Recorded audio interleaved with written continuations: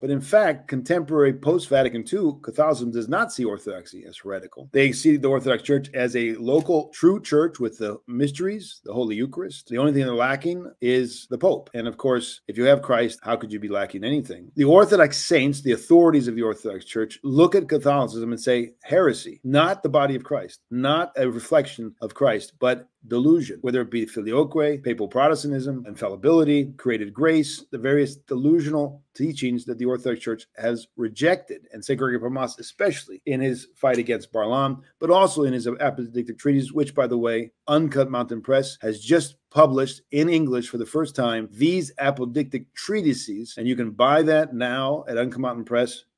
When the Orthodox see heresy, but Catholicism sees the church, that should point to you where the true church is. That should point to you where the Holy Tradition has been preserved. That should point you to where the Holy Fathers have been followed